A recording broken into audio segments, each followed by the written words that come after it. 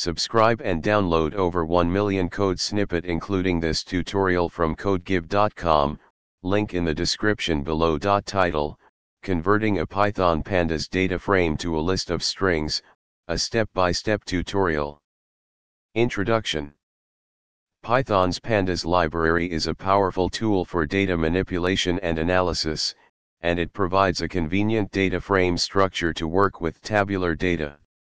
In this tutorial, we will explore how to convert a pandas data frame to a list of strings, which can be useful in various scenarios.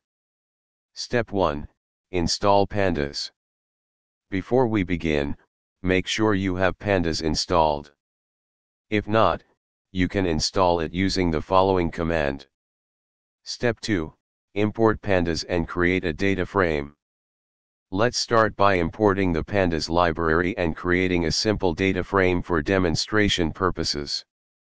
Step 3. Convert data frame to a list of strings.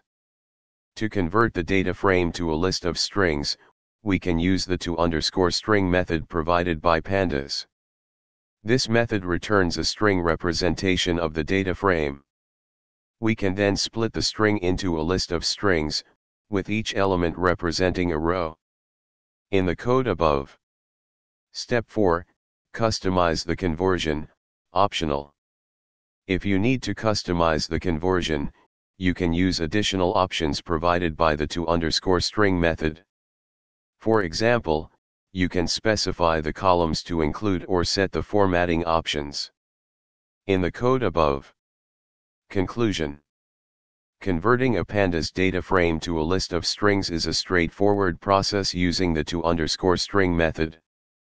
This tutorial provides a basic example to get you started, and you can further customize the conversion based on your specific requirements. ChatGPT.